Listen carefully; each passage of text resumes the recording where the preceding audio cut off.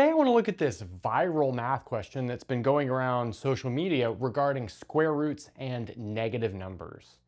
And while the question seems to give some sort of contradiction in, well, the value of these square roots. So anyway, let's look at one of these types of questions. So let's say we were to calculate the square root of -4 times the square root of -9. So on the one hand, we know the following rule. We know that the square root of x times the square root of y is equal to the square root of x times y. So that's something that you probably learned like in an Algebra 2 class or maybe even an Algebra 1 class in high school. So that means we should be able to smash these square roots together to give us the square root of -4 times -9. In other words, the square root of 36, which is 6. Notice the two minus signs under the radical simplify. But in fact, we could use this rule in reverse, keeping in mind that -4 is -1 times 4 and -9 is -1 times 9 to do the following. So we can take this and write it as -1 times the square root of 4. I should say the square root of -1. Times the square root of -1 times the square root of 9. But after that, we can take these two square roots of -1, which of course we might write as I. It's kind of standard to write the square root of -1 as I.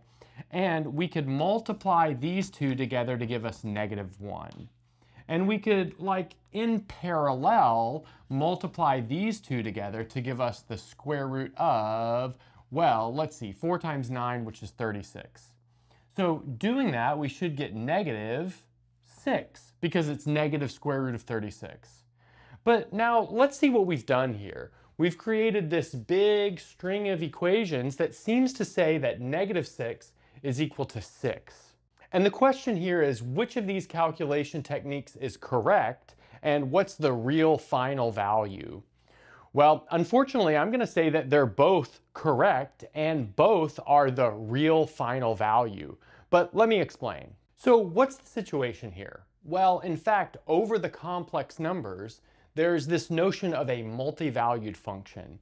And this idea can be made fairly rigorous, or I should say very rigorous, several different ways. I think the most popular way in modern textbooks is with the notion of a Riemann surface.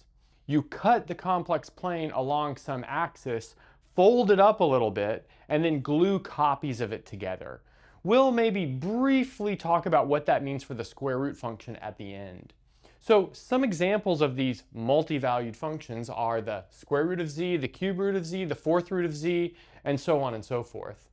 Also a logarithm of z, or an inverse tangent of z, or in fact, any inverse trig function of z. I think you can perhaps see a pattern here, and that is that often multi-valued functions are inverses of well-known functions.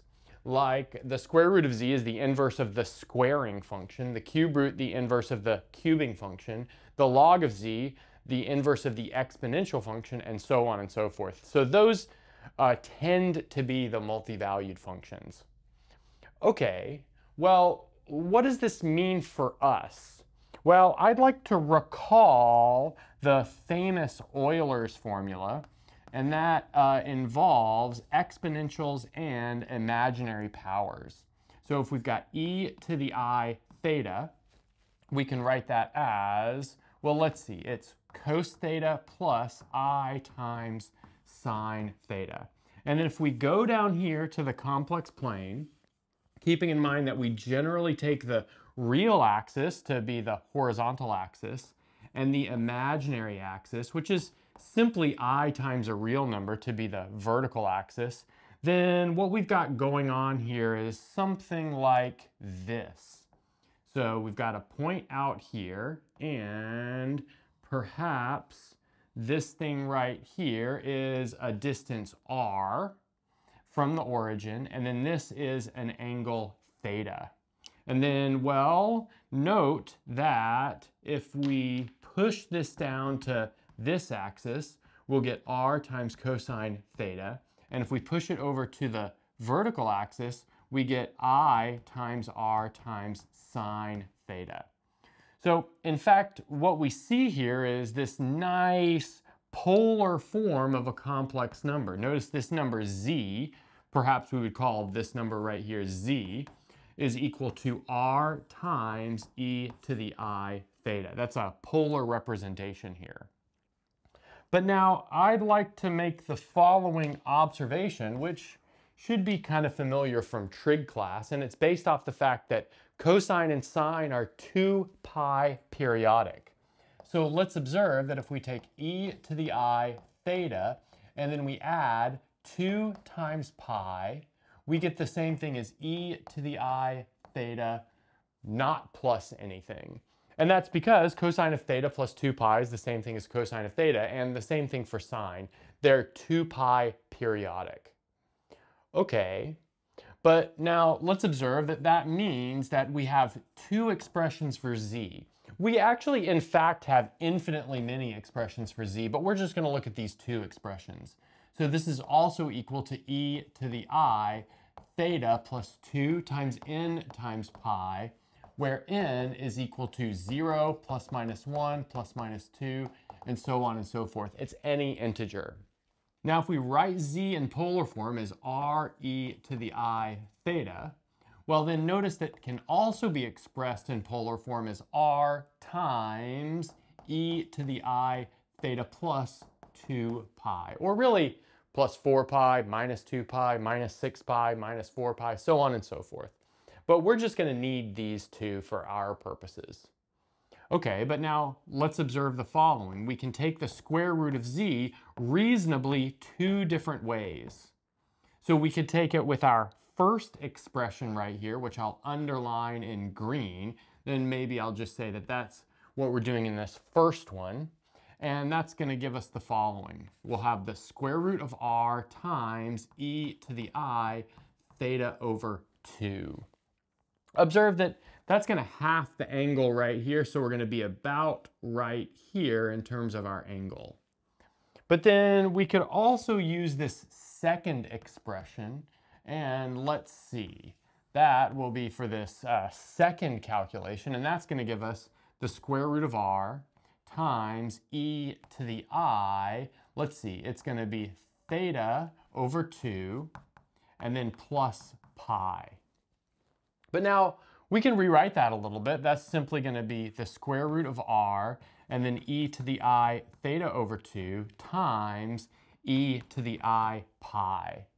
But now let's notice what we have here. We have this second calculation involves a term that comes straight out of our first calculation and then a second term, this e to the I pi. But that e to the I pi, in fact, well, that's famously minus 1 due to Euler. So we could rewrite this as negative square root of r times e to the I theta over 2. So reasonably, the square root of z could be either this number or negative this number. Maybe we could summarize this over here. In our setting, we have the square root of z is equal to the following. It's either square root of r e to the I theta over 2 or negative square root of I e to the I theta over 2. And you might say, well, we didn't scale this any further using the periodicity, but you would get the same thing over and over again. I'll leave that as a bit of a homework exercise. And this is the multi-valuedness of the square root function. And this is something you wouldn't see in normal calculations outside of the real numbers.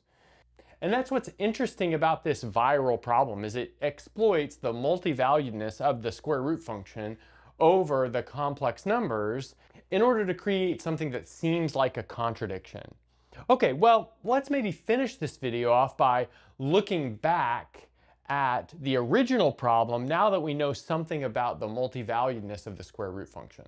So now we're back to our original question, square root of minus 4 times square root of minus 9.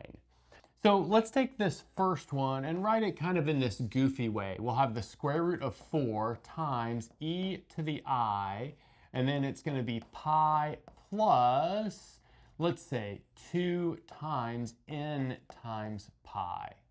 And then notice that n could be equal to 0 or 1. And I'll just say, well, you don't need any other values of n to explore this problem to its fullest.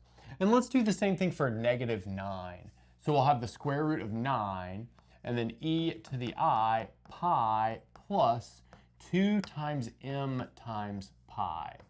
So again, we'll take m to be either equal to 0 or 1. And again, because any other value is not required to explore this problem to its fullest. Okay, so now we can write this as the square root of 36, combining the 4 and the 9 together. And then let's see, since we're taking the square root, we have to half the exponent. So that's going to be e to the I pi over 2 plus n times pi. So that's halving the exponent.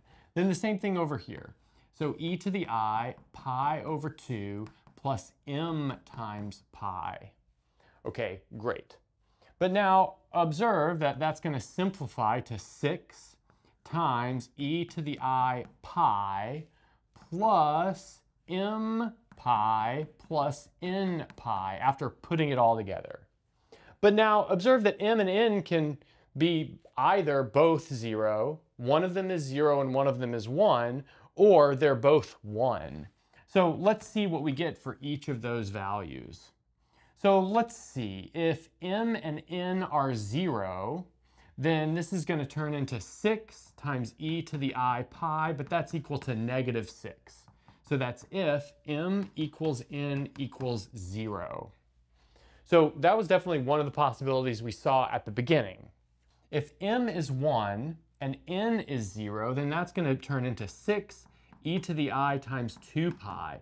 But that's simply equal to 6, because you can check pretty easily via this formula that e to the I 2 pi is 1. So that's if m equals 1 and n equals 0. Or maybe vice versa. And I'll just put a squiggle there to mean the other possibility that's kind of parallel to that, which is m equals 0 and n equals 1. But now let's look at the final possibility, which is what happens if they're both 1. So we'll get 6e to the I 3 times pi. But notice that 3 times pi is 1.5 times around the circle. That goes back to -1. So that's going to give us -6. And that's if m equals n equals 1. But check it out. Using this maybe careful way of taking square roots of complex numbers to find all of the potential values of the square root function, we found both of the values that were calculated in our original calculation. Which explains why at the beginning of the video I said, in fact, both of these values are correct.